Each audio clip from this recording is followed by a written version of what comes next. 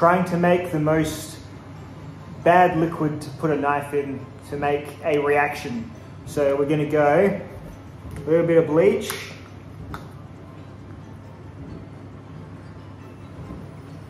We're going to go, and I may well accidentally make a bomb. I'm not sure what I'm doing. Righto. And then we've got some vinegar, some rice wine vinegar. Nice. And then some salt. We need some salt. Bit of salt there. And then some water just to make it all go together. Righto. So this nasty mixture here should be very unfriendly to a stainless knife. So we're going to be testing Magnacut, which Magnacut, which I could only ever get that little tip to actually rust from sitting in proper salt slurry. Sorry, I'm yelling. I'm in a bit of a loud room. The rest is just maybe a slight swirling to the blade. That's all I could get. And then we're just putting Vanax in. Vanax is like still got writing on it from last time I did a cut test. Vanax, which is a very stainless steel. And we've got some S35VN, nice baseline steel. And then we've got D2, a steel that should rust.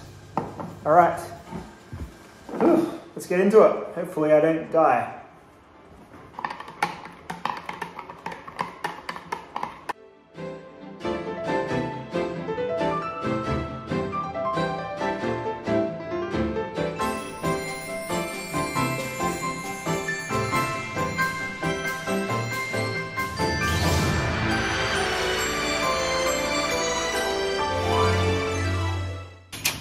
Okay, so that's definitely a smell. We'll see how it goes. I'm just going to set them out on the table here. Where there's some fresh air. And yeah, so we're going to see how they've withstood it over the next couple of days maybe. I'm going to give it a good long time. Something should happen. That's a very reactive mix of things. Surely. I just hope none of these are like low-key rust removers. I read an article, what things will rust steel, and it was bleach, vinegar, salt water. Yeah, guess we just have to see. Alrighty, so these knives have been in this solution for 2.5 days now. Sometimes you do one of these tests and you think, have I gone a bit too far? Let's have a look at how they're traveling. First of all, try and pick which one's the D2 knife. Oh no. So you can generally tell the most by the coloration of the water as to how much damage, I guess, has been done to the knife. So the S30V knife here, you can see the water is the most cloudy, like it's, there's definitely more new stuff in that water than when I left it. So obviously more stuff has come off the knife.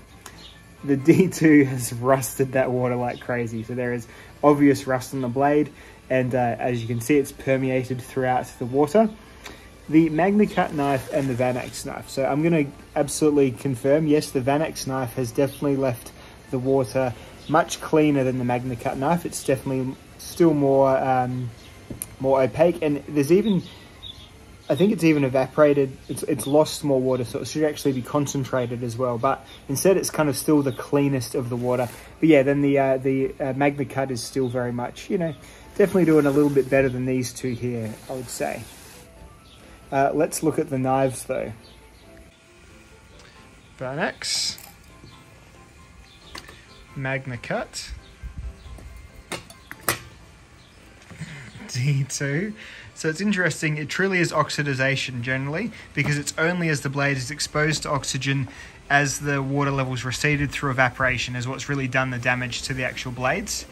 And then the S35VN there.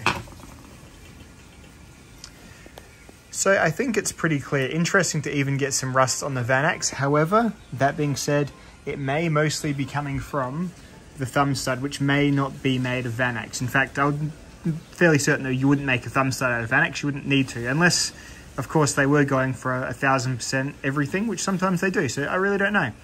The Magnacut has some, what I think is mainly superficial rust, with the exception of this spot here. The D2 goes without saying. And then the S35VN has, yeah, just a general patchwork smattering of rust as well. So I think if I was to put them in order, you'd go from top to bottom, being from best to worst. I would pretty happily lay them out like that.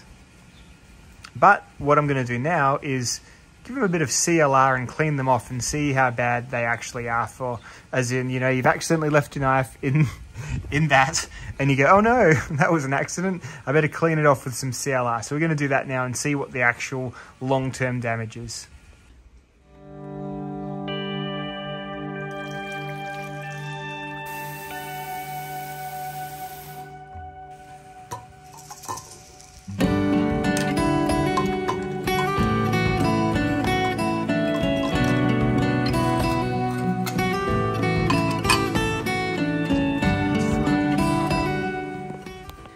Alrighty, so that's CLR, be loosen all that rust in there, or just let it all sit and soak for a half hour or something, and then we'll take it to just a rough cloth or a paper towel or something and see how they all shine up again.